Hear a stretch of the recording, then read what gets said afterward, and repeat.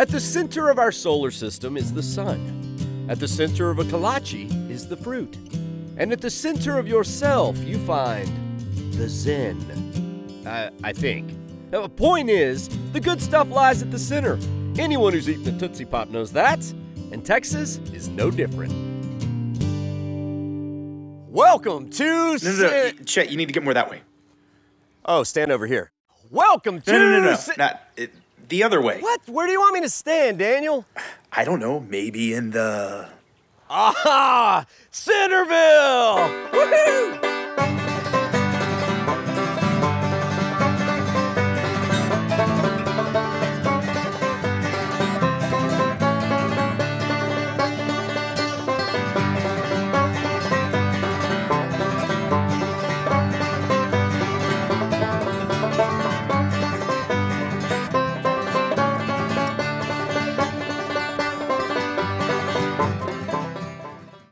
This episode was made for y'all with the help of our awesome partners. Check the caption for more info.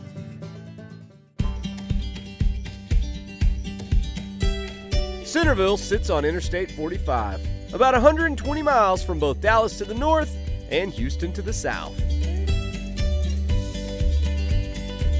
Now, most folks think this town was named because it's the center point between Dallas and Houston. And confession, I did too. But that's not true. Because when this town was founded in 1850, Dallas was barely a blip on the Texas map. No, it's Centerville because it's the center of Leon County. However, in hindsight, it seems the name was a bit providential. Because over a century later, when Interstate 45 was built, guess what town sits at a near perfect halfway point between two of the biggest cities in the country? Centerville. Seems this town was destined to be the center of the Texas universe. Now, if you've driven Interstate 45, you've likely never stopped and might not have even noticed Centerville. That is, unless you were stopping into its most famous highway attraction. I'm talking about Woody's Smokehouse. It was a mega gas station before mega gas stations were cool. And this is Woody's son, Brock Beamer. All right, Brock, so Woody's is a little more than a gas station. Yeah, just a little bit. I know my mom always said that we were like 6, 7 businesses in one with meat counter, barbecue, deli, convenience store, gift shop. Every day, thousands flood into Woody's for fuel, restrooms, home decor, even pickled quail eggs.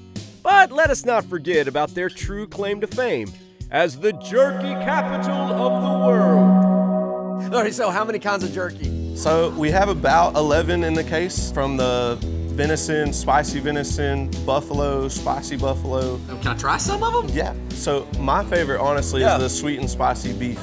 Okay. Oh, that's good, man. Get you a bucket of that in the console all day. Here we go. It's the snack size. Sometimes I think we go on road trips just for the snacks. And that is totally okay. Brock's sister actually runs the Woody's on the other side of the highway, and it can be just as packed. Mr. Wood had a good vision.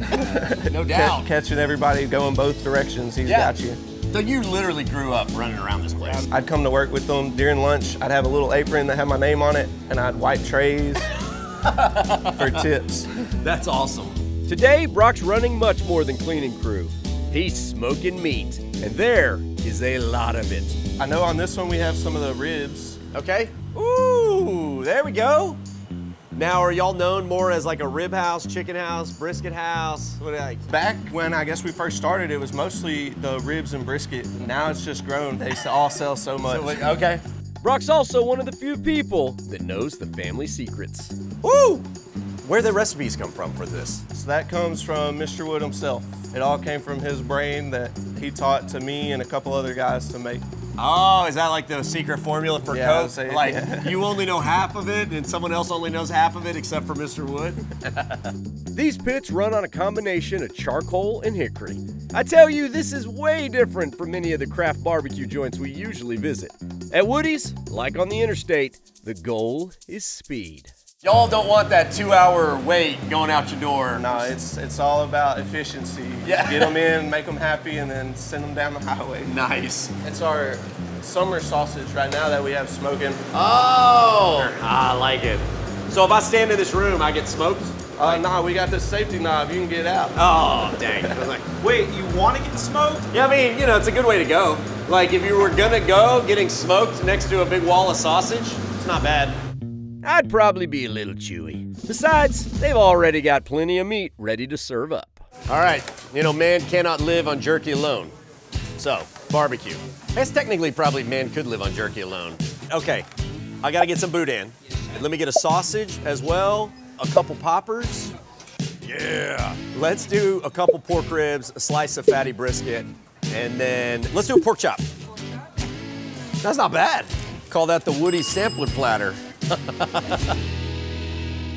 I think I've got like a sampling of the entire animal kingdom here. We've got some beef, some pork, we got some venison, some elk sausage, and then inside the poppers we even have shrimp.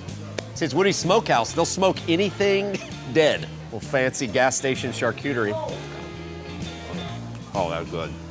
I'm amazed at the number of people that have come in and gone through that line. Like in hours, I don't think that line behind me has stopped at all.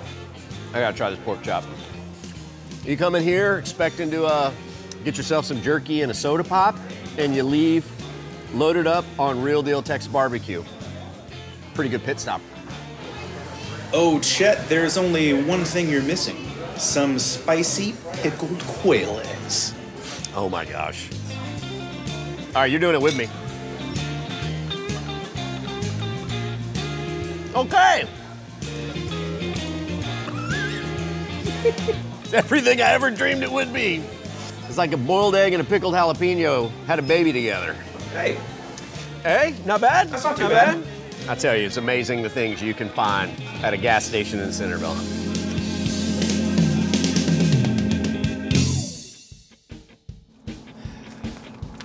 All right, guys, got a little snack for the road. Oh, boy. You know, I figure when you're in the jerky capital of the world, you gotta get a little jerky for the road. Eh? Oh. Have y'all ever stopped in Centerville? Are you saying Centerville? Centerville. I thought it was Centerville. It is, it's Centerville. Like the Las Vegas of Texas. It's Oh! Centerville. I guess technically it's Centerville. Yeah. As a way to give yourself up that you ain't from around these parts. We love stopping in Centerville for your Centerville. quaint jerky selections.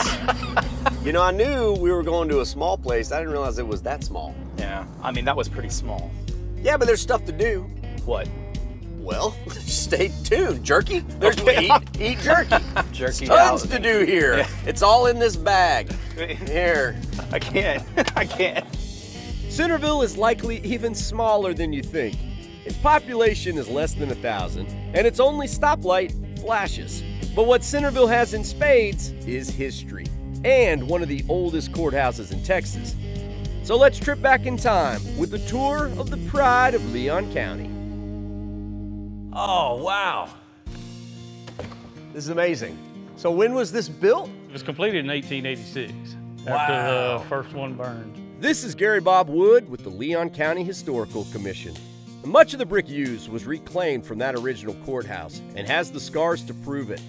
And like most historic buildings, well, this one endured years of hard use and neglect, but has now been restored and is better than ever. Did the courtroom look just like this? Pretty much. Then when they redone this, they redone it in original state. This is incredible.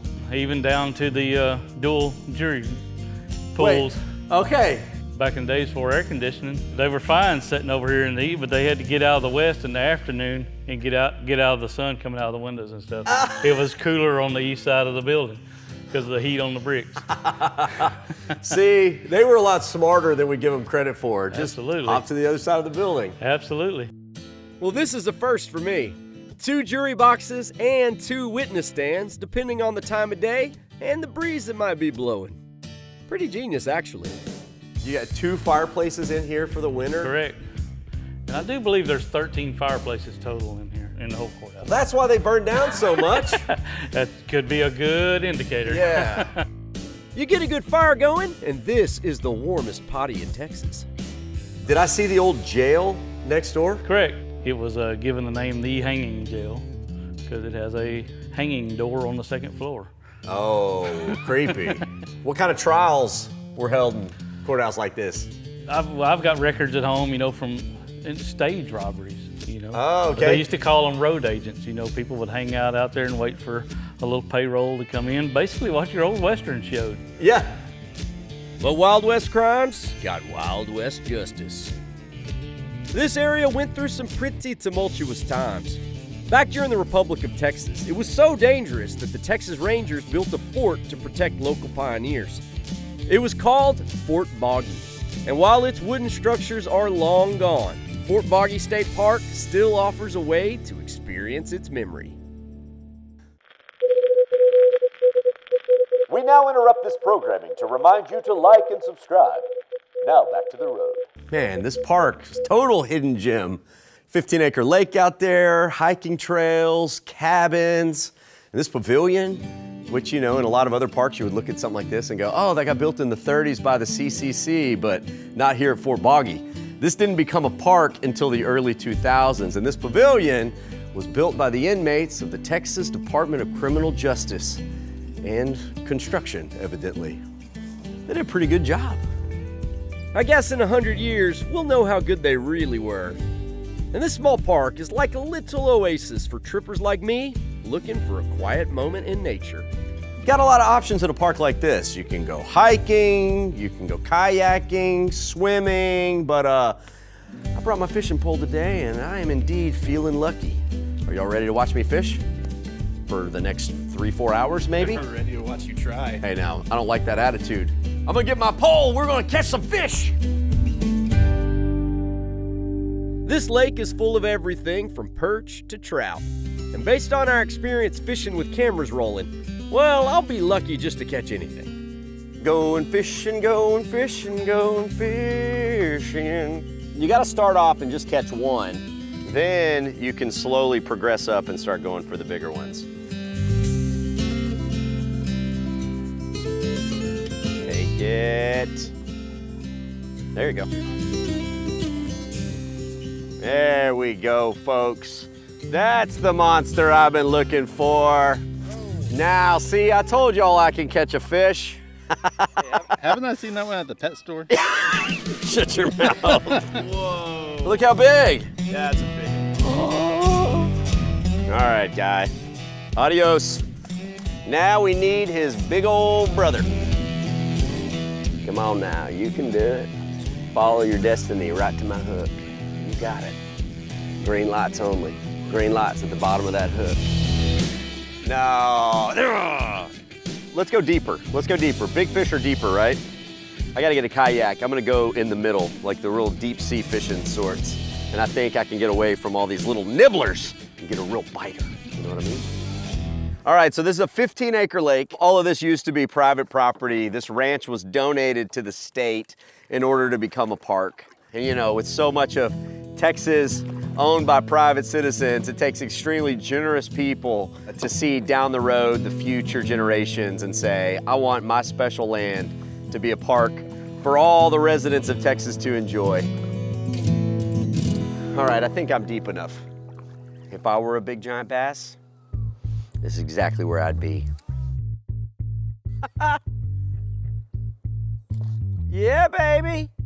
I think the little ones are following me. Find something bigger to eat. All right, I got a secret weapon for these fish. Jerky. Oh yeah, they're gonna love it. It's been in my pocket for a few hours, so it's extra stinky. But regardless of what's biting, I'm just happy to be fishing. We got a big bite. Hey! Catfish! I believe that's a blue cat right there. I have no intentions of eating this catfish, so we're gonna call this catch and release. Adios, amigo.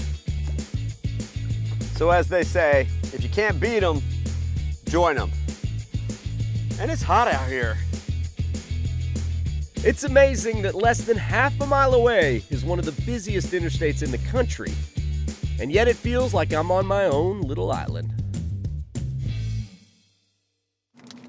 Aha, guys, guess what? I got more jerky. Oh, I still got some stuck in my teeth from earlier, Chad. Yeah. It is an ultimate insult to a Texan to not accept his jerky offer.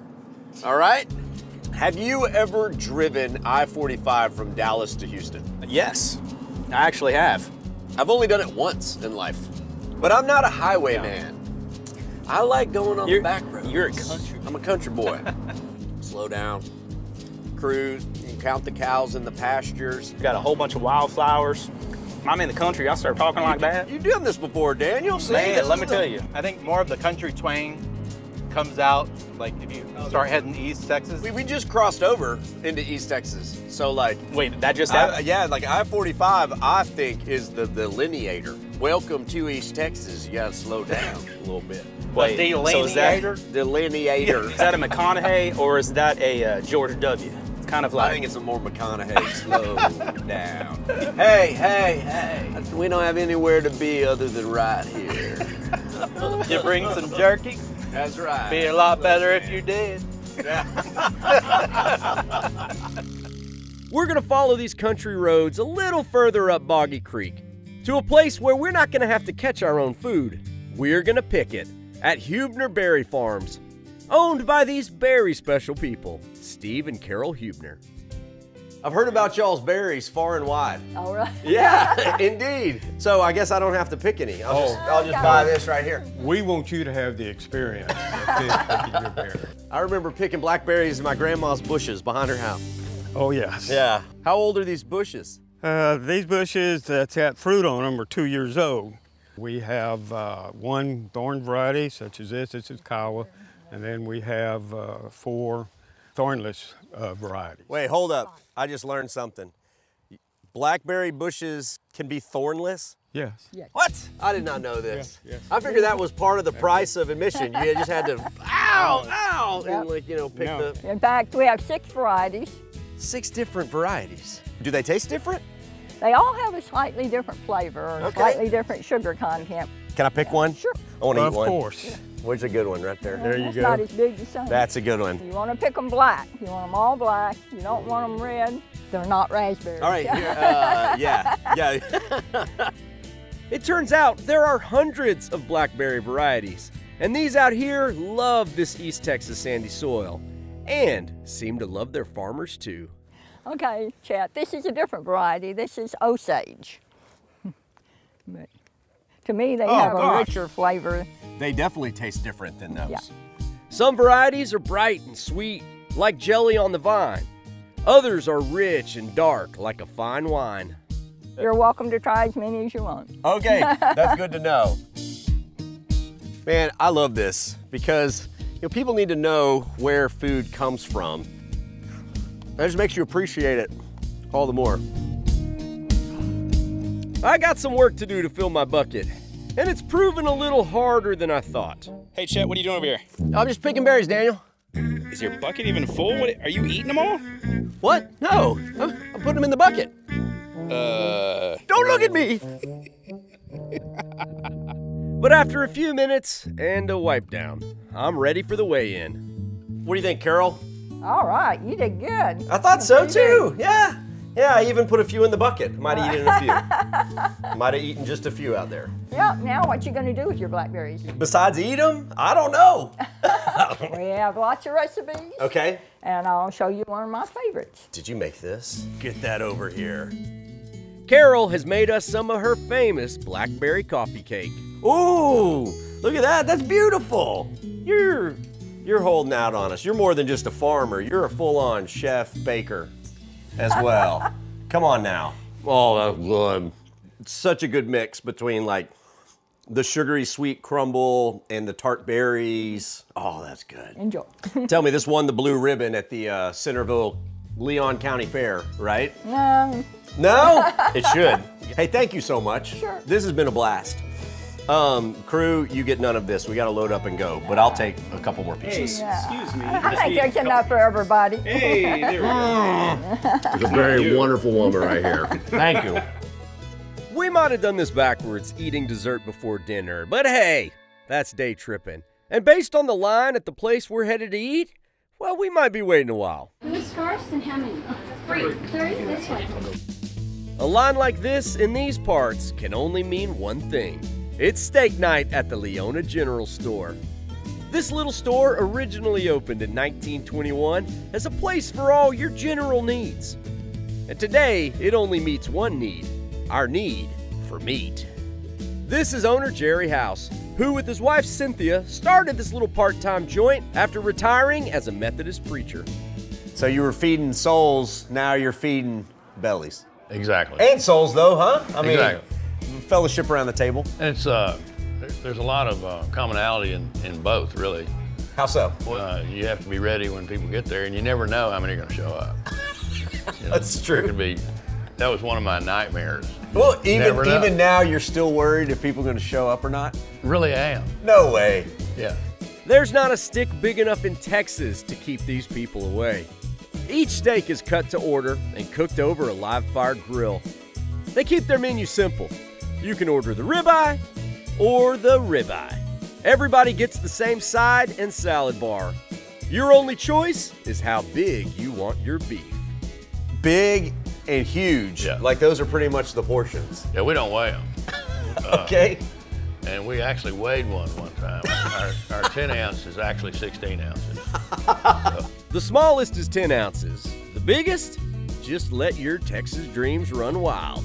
We have a board over on the wall. Had one guy that ate a 96 ounce. No. steak. No, he did not. And he's still living? Like he walked out of here?